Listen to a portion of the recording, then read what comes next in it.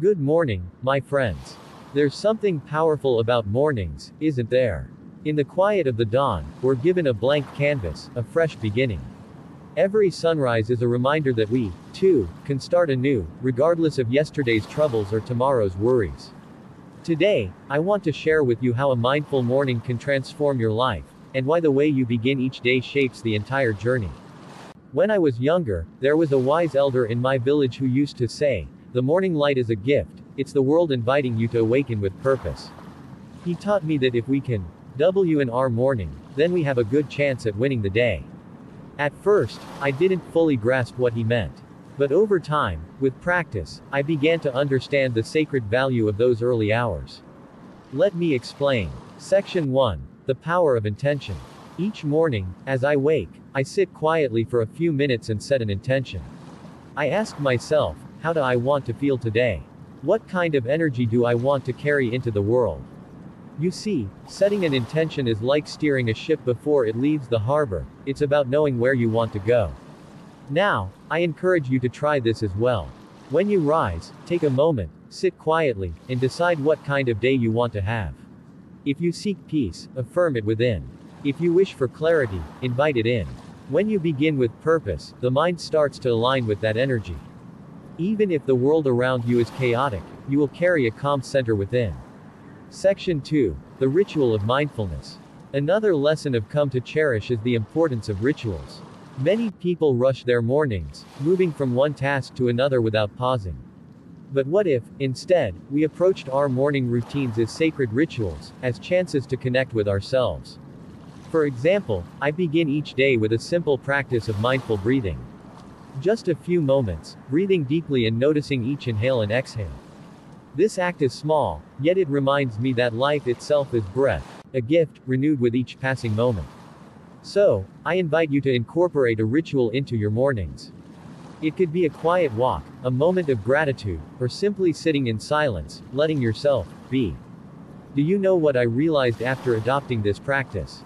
That I no longer needed to seek peace. Peace became a part of me because I had set aside time for it, nurtured it, like watering a plant every morning. And over time, that plant grew, even when life was challenging. Section 3. Reflecting on priorities and purpose. Another important part of winning the morning is understanding what truly matters. So many people wake up and dive into their emails, messages, or social media. They hand over the first precious moments of their day to the demands of others, to distractions. I encourage you to think about what is truly important to you. Before you reach for your phone, ask yourself, what do I want to focus on today? What will bring me joy, purpose, or growth? For me, it's my morning study and reflection, a time to deepen my understanding and connect with wisdom. It grounds me, reminds me of the values I strive to live by. So, I ask you, what is your purpose? What are the things that matter most? If you can anchor your mornings in purpose, you will find that your actions become more intentional, and your day gains a sense of clarity and direction.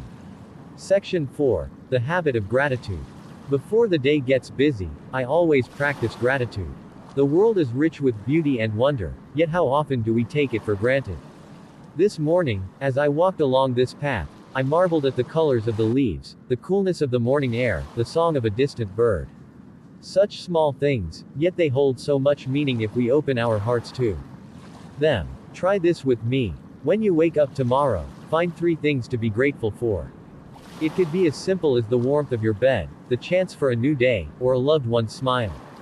Gratitude shifts our minds from what we lack to what we have, and this simple act brings joy into our hearts. Once, I met a young man who felt deeply unhappy with his life. He had so much, but he couldn't see it. He was always focused on what he didn't have. I shared this practice of morning gratitude with him, and he took it to heart. Over time, he began to find peace, even joy, because he realized that life had already given him so much to be thankful for. Section 5. Carrying your morning energy into the day. Now, what good is a calm morning if we don't carry its energy with us?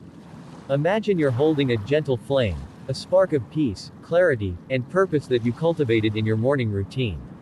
Your task, as you go about your day, is to keep that flame alive. Throughout the day, remind yourself of your morning intention, breathe deeply, and return to that calm place within. Let your morning practice become a well that you can draw from, especially in difficult times.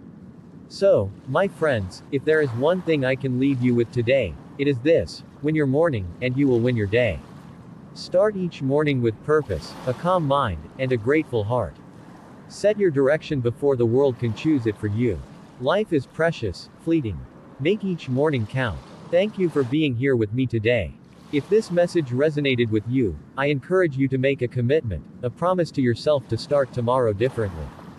And if you feel so inclined, share this message with someone else, for we all deserve mornings that bring us closer to who we truly are.